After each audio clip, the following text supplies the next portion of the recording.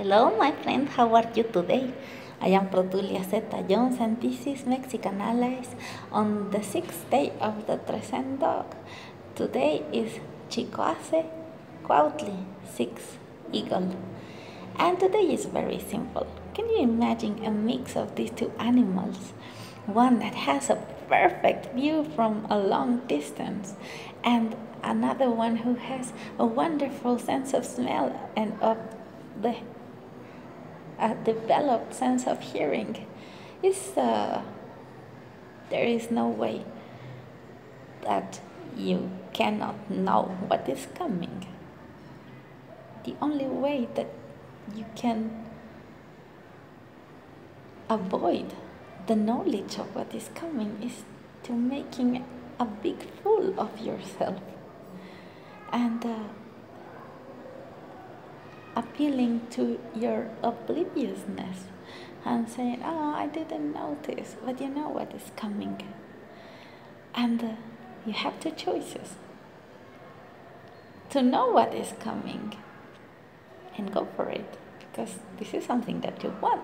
The eagle is watching the rabbit or whatever she wants to eat, and the dog, even if he's not seeing it, he knows what is coming, and perhaps he wasn't actually looking for it, but he is finding it. So there's this animal that looks for things and this other one who finds things. So you're gonna get there. So it's long distance. It's there, right? It's in a long distance. Some people say, long distance is not really for me because I cannot feel things. Okay, perhaps it's a little bit short of imagination, or the, how do you say this? Lack of experience using your other senses, because if you can smell it clear, and you can listen to it super clear, and you can see it as if it was right in front of your eyes here, well, it's there, right? Oh yeah, but I cannot touch it or taste it. Well, it will come eventually, but at least 3 of your senses, 3 from 5, they are fulfilled. So while the other 2 come, you can enjoy your senses that perhaps you're not using too much and develop them, and realize that what you want, it's already yours. And also sometimes we think, oh yeah, I know what and I know where, but I don't know when and how. And this is what gets me desperate. Well, don't worry so much on the when and how, because what you have to enjoy is the road. We've heard this so many times, and the only way to understand this, it's, well, very simple, by traveling.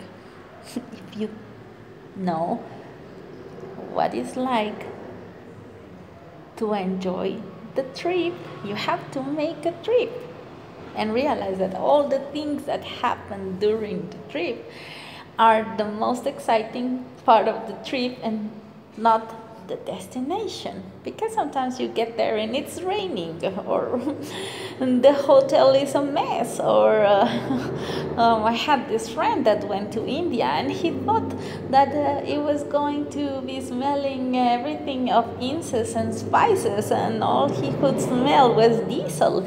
So he was picturing something else, and perhaps he missed all the details that came beautifully along the road. So today we have a coincidence of gods. It's Xipetotec, because it's one of the gods of the Trezene, and it's also the god for the eagle. Xipetotec was the god with no skin, and what he takes care of is the new vegetation. He takes care of all the tiny little plants that are growing, and reminds us that if you take them in your hands, you're gonna kill them. You need a little bit of distance, because otherwise they will die. You already plant them, they already sprouted. Now all you have to do is make sure that they are okay and safe even from yourself. And this is it. Whatever is coming, it's already there. The plant is already an oak or an apple tree. It's just this little, but it's going to become that. You just need more than patience, is presence. Presence, and enjoy every part of the process of seeing it grow. But you already know what it is. You planted it. It's an apple tree. You chose it. Oh yeah, but it's going to take at least 5 years to give its first fruit. Okay, what is coming? And this is what you wanted. So, while the first apple appears and you can taste it and touch it, you use your ears, you use your eyes, and you use your nose to perceive every sound that surrounds this tree, every smell of the earth, and every little sprinkle and shine from every drop of water that is going to hang from its little trees every time it rains or you water it or it's dawn. If you miss these details, then you're gonna miss everything. So today enjoy this beautiful road with the people that you love the most, your flock or your gang of dogs, so to speak, the other guys in your life, friends and family that will sleep on the same corners as you, that will scratch their ears and just smell everything and be glad, because no matter what happens and what happened before and what is going on, you still have a tail to shake. So shake it.